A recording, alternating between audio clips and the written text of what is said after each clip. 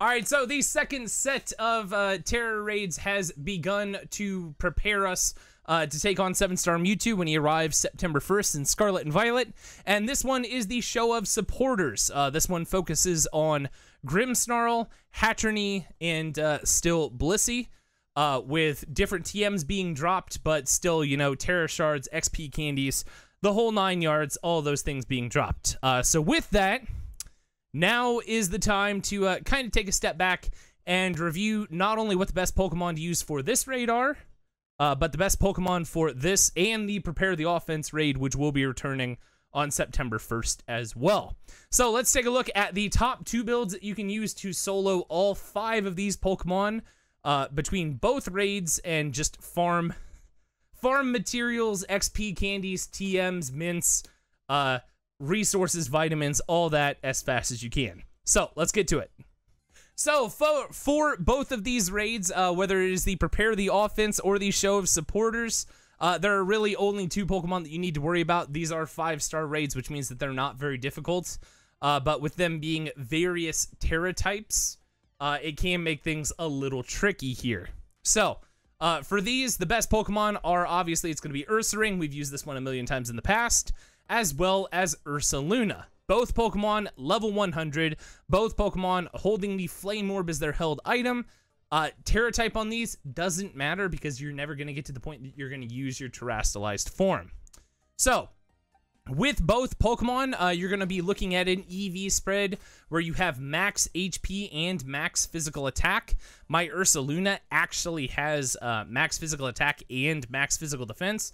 Still a good combination. Adamant nature on both of these guys, and your ability is going to be Guts. Guts is the ability that makes it so that when you have a status condition, it boosts your attack, which is gonna make this so much easier to do, okay?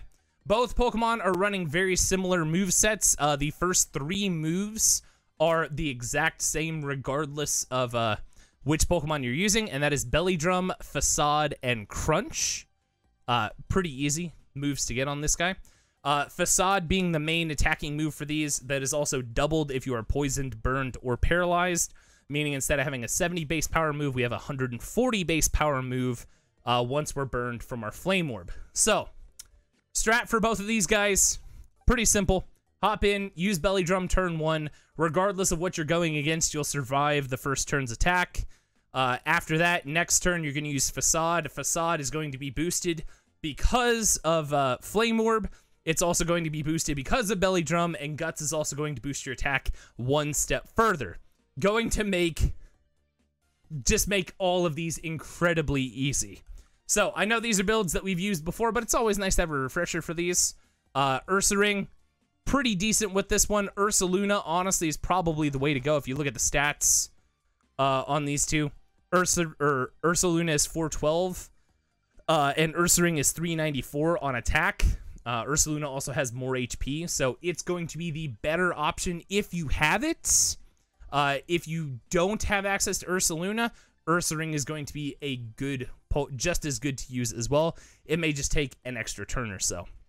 And as for both of these, the 4th move is kind of optional for whatever you want it to be. It kind of depends on the TERA type. I like to leave Play Rough on here, just because Play Rough works really well against a majority of Pokemon in these raids. And Close Combat on Ursaluna is just there because that's the move that I had on it at the time. So those moves are interchangeable. Belly Drum, Facade, and Crunch are kind of necessary for this. But with that, let's see what this looks like in a raid real quick. Alright, so here we are. We're hopping into a BLISSEY raid to start off, just because BLISSEY raids are going to be the ones that you're going to focus on most, because they give the most XP candies and the most TERA shards.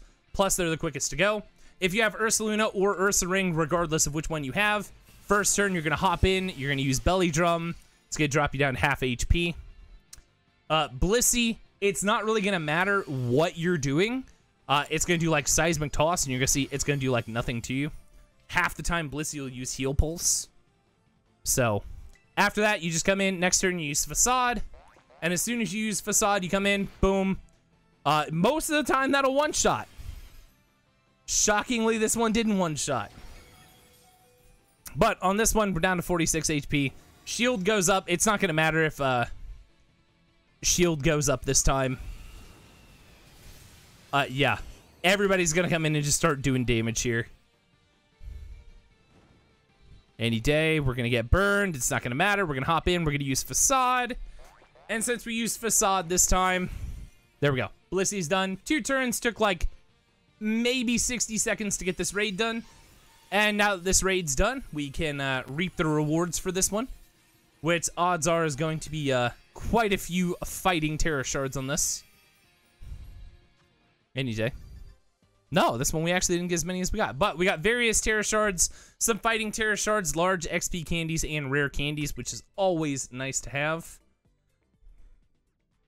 And that's it. Once you've got that done, once you beat your BLISSEY raid, you just hop out of this guy. You're going to watch the crystal disappear as soon as we get out of here.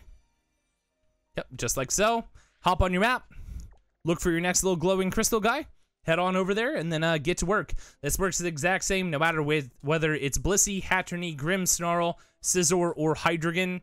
Scizor, Hydreigon, Hatterene, and Grimmsnarl may just take a little bit longer to do.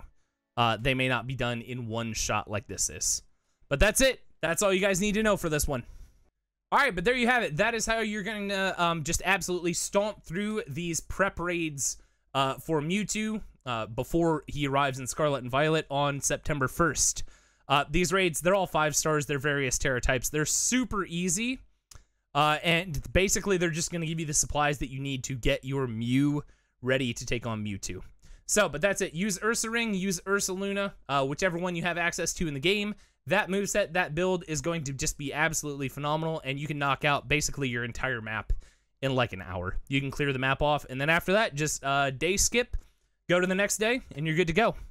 But that's it. Let me know what you guys are thinking about Mewtwo down in the comments below, because this one, it's looking like it's going to be pretty tough, guys. Can't wait for it, though. That's all I got for you today, though. Thanks for watching, and I'll see you guys in the next one. Later.